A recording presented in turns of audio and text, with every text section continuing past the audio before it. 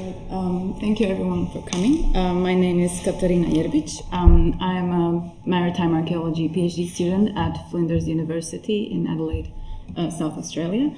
And today I will be talking about the archaeology of the core and more, or how the Holocene marine transgression affected the prehistoric population in the Adriatic Basin, which is my PhD project. A little presentation breakdown. First of all, I will be talking about the site called Zambratija. I will give you a little bit of site description and research history, some cultural connections that I'm trying to connect with the climate change, and the new research I have done for my PhD, and with some ideas for new research, and of course acknowledgement and bibliography.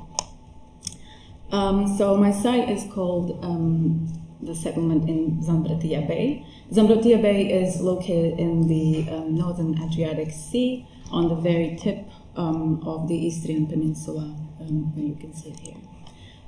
It is a submerged site, 3 meters underwater, and it is supposedly, which I will try to prove to you and in my PhD, a submerged pile dwelling settlement.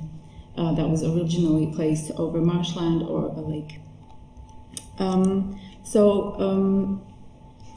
It started in 2008 when the archaeologists from the Archaeological Museum of Istria in Pula had to do an archaeological prospection of this bay, because there is a Roman villa just nearby this embankment, and they, by the law of Croatian cultural heritage, every time there is something happening, any kind of construction work near any type of archaeological heritage, there needs to be an archaeological prospection of the site. So the maritime archaeologists did a prospection of the bay, and they actually found three underwater sites. One of them is a Roman road, which is submerged. The other one was a Bronze Age boat, which is the star of this bay, obviously, and there's a lot of research done on this boat. And then the third one was a series of piles, wooden piles that were protruding out of the seabed. There were more than 100 of them, and also there was a lot of ceramics scattered around the surface, and also an area about 20 to 60 meters of submerged peat, which is a kind of sediment that only can that can only be developed in brackish or lacustrine environment. So the underwater investigations on this settlement were conducted a few times by the Archaeological Museum of Istria from 2008 to 2014. There were total station surveys, bathymetry, and 6 test trenches, and they have 1 radiocarbon date from the site. And in 2017, I organized a series of investigations for my PhD research with Flinders University and the Archaeological Museum of Istria, and we did seabed coring, wood sampling, and we have 6 radiocarbon dates. So this is the bathymetry of the site.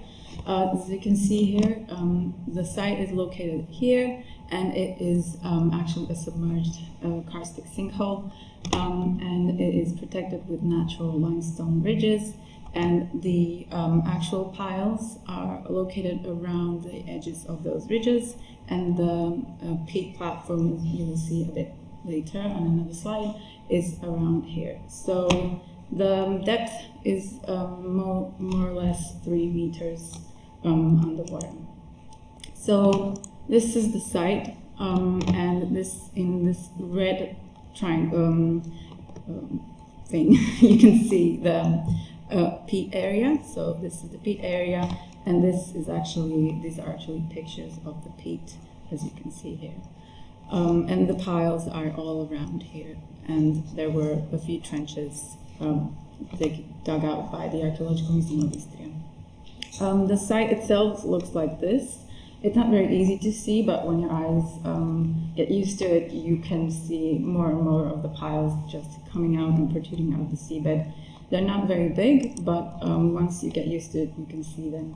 And also there's a lot of just wooden planks on the seabed, a lot of pottery, and more types of archaeological evidence like this grinding stone. So the cultural connections, obviously on this picture here you can see there's a lot of ceramics that can be defined, but I had to pick for this presentation something, so I picked this type of ceramics, which is the Nakovana style ceramics.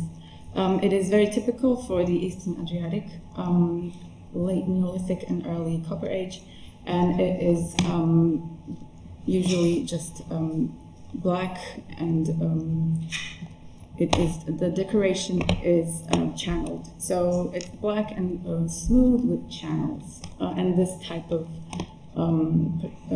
perforations are also very typical for Nakovana style pottery. The prehistoric pottery styles in the Eastern Adriatic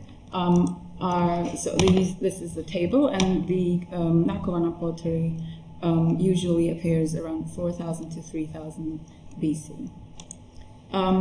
The other cultural connection that I will talk about today is the Alpine pile dwellings. The closest ones are the ones in Italy, Austria, and Slovenia, which are all parts of the prehistoric pile dwellings around the Alps, which is a UNESCO World Heritage Site.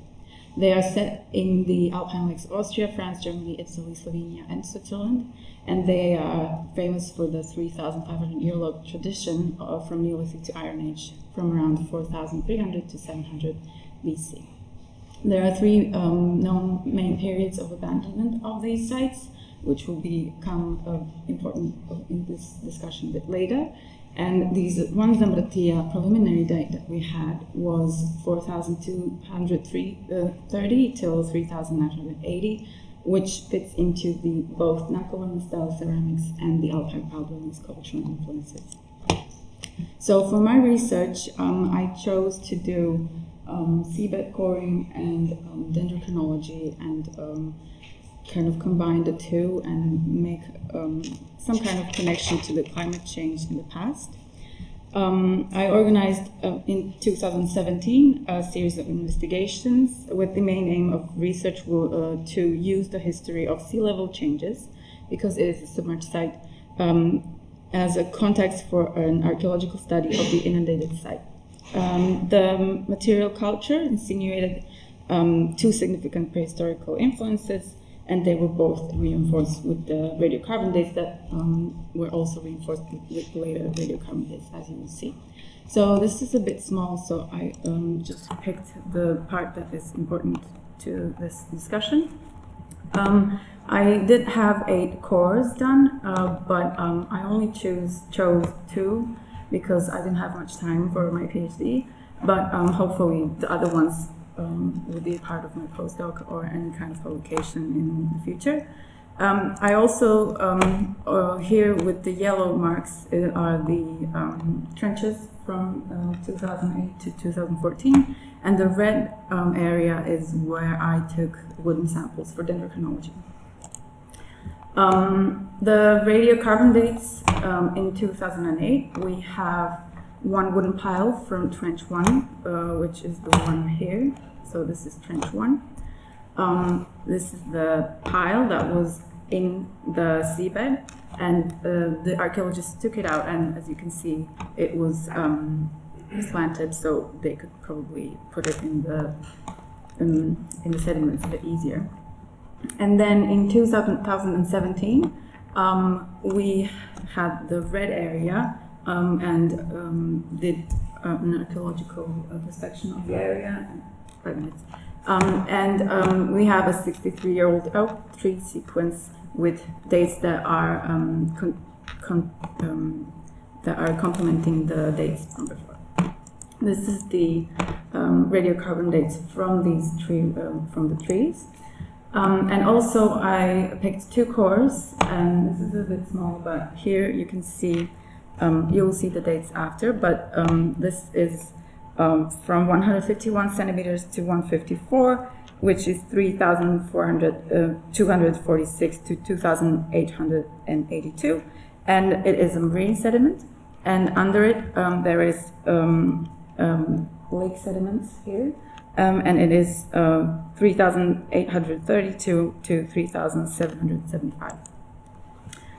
We have another one, which is a bit strange, and it represents one of the limitations of my research, because it seems like as if they are upside down. But they are still Holocene and could be useful for the sea level change interpretation. So this one is, the upper one appears to be older, which is 2,226 to 1,781, and the lower one is 70 to 227 AD. As a recap, we have the one wooden pile with the Nakovana pottery and life history pile dwelling dates. We have the piles that are complementary to these dates, and then we also have these dates from the cores on the site. And in the end, I felt like something was missing, so I went back and took the samples from another core, which is Zambratija 7. I don't have a nice graph for this, but I will show you the pictures because there's a very interesting thing happening. So these are all marine sediments. You can see here, these are the centimeters, and this is seabed, and this is 280 centimeters under seabed. Here it starts to look more brackish, and it starts having an odor of peat. And here I found a layer of ash, and in that ash I found pottery. It was actually prehistoric pottery. This is the ash that I found the pottery in, and I also found the pottery not that nice as this before, but I had 3 more pieces of pottery in the core. And then we have some wood and more ashes, and the sediments become completely peaty and very dry, and then after that it suddenly stops and they become lake mud sediments. This is very exciting for my research because I will have to have new radiocarbon dates to come from this core, and hopefully this will be a nice connection to both the dendrochronology and the radiocarbon dates from other 2 cores, and I will be able to compare the sediments from each core and do a nice sea level change reconstruction, hopefully giving a new answer for climate change archaeology. These are just acknowledgements, Flinders on a frost, this is Christian, who is the local fisherman who helped us with everything, my social media if you have any questions, and my email, bibliography, and thank you very much.